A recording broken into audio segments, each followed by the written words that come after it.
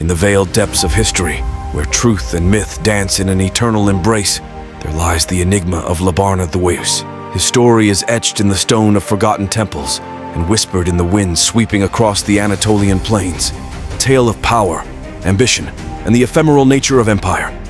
It beckons from the shadowed corridors of time, inviting those who dare to unravel its mysteries. Chapter 1. Early Ages and Rise. The birth of a vision in a land fragmented by strife.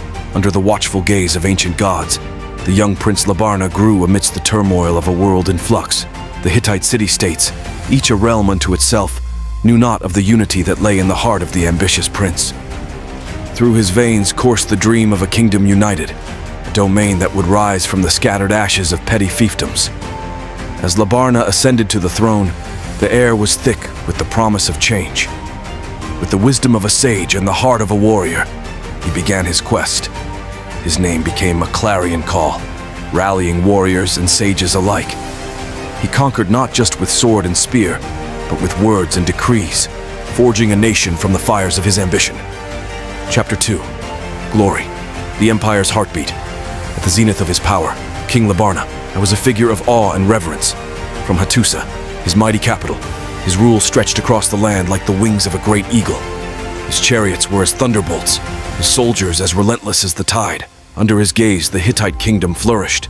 Art, culture, and commerce thrived, weaving together the diverse tapestry of peoples and traditions within his realm. His decrees, inscribed in stone, spoke of justice and order, of a kingdom that was as much a creation of the mind and spirit as it was of strength and steel. Yet, amidst this glory, Labarna remained an enigma, his true essence as elusive as the mountain mists.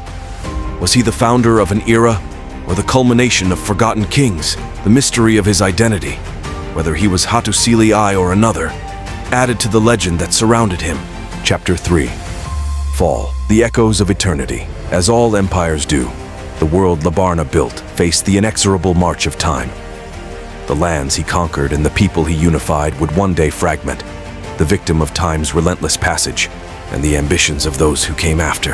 Labarna's own end is shrouded in the mists of history. Did he fall in battle, old and weary, or did he pass peacefully, leaving his empire at the height of its power? The cuneiform tablets are silent, leaving us to wonder.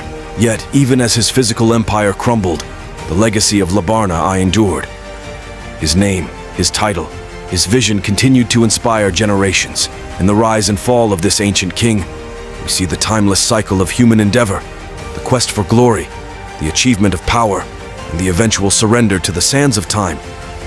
In the heart of Anatolia, where the echoes of the past still resonate, the story of Labarna I remains a testament to the greatness and the fragility of human empires. His shadow stretches long across history, a reminder of what once was and what might have been.